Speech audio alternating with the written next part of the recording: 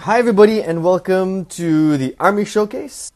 And today we're having a look at this Army for Debeles Antiquitatis or DBA. This is DB Army 3.0 Book 4, 39B, Navarresse, 1328 to 1378 AD. Notable battles that would have seen this army in action includes 1352's capture of Port Saint-Marie, 1358's Battle of Melo, and the Battle of Caucherel in 1364. This army was led by Charles II of Navarre. Charles II is also known as Charles the Bad. Charles II is historically known for murder and infamously known for his devious and fluid political career, of which he was not only sometimes accused for changing sides during the 100 Years' War, but also recorded that he would make concurrent deals with both sides of a conflict to further his political career. He was even famous in death, as although there are many different versions to the story, the main narrative is that he was burned to death, and the moralists of the time called it an act of God. Regardless, this is a very beautiful and colorful looking army, done very well by SL.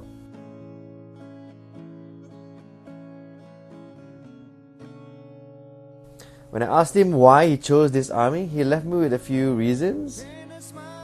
First, he wanted an army on hand if ever a 100-year war campaign started, so he'll have something to play with, and he has the option of choosing either side, true to the spirit of Charles. He also wanted an army with crossbows to use for his ADLG army. And in terms of DBA, he reasons that his army is well-rounded.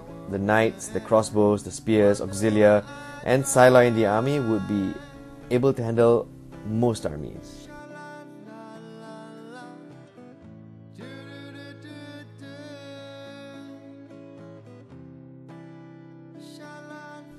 SL also went to town working the decals into the army. For example, the coat of arms on the red shields of the spearmen looked fantastic. Each shield in this army was given considerable amount of attention, and that really shows.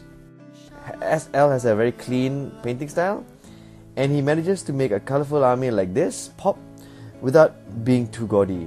Decals are a great resource for giving your army an added level of detail, so I've left a few decal tutorials in the description if you'd like to try this technique out. This army is perfect to pick up if you would like to paint a 100-year war army, or if you like to paint a European army of the period. I personally feel SL did a fantastic job and definitely made this army showcase worthy.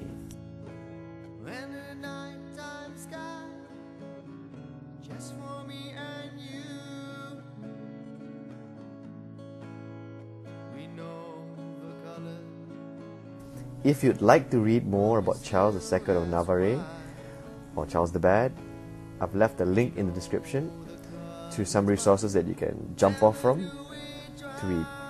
I've also left a link to Essex miniatures, so if you're very new and you're wondering what this is all about, head down to the Essex miniatures site, the link's in the description, and have a look. Painting 15mm miniatures are a bit more different than painting the usual Warhammer or 28mm miniatures. So painting them in small batches is a good idea, especially a particular type or particular element.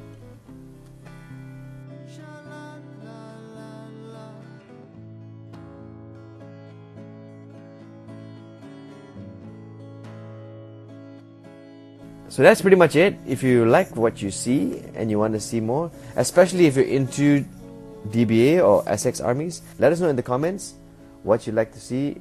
I'll try to source out and see whether I can find some. Until then, please do subscribe and like. Until the next one.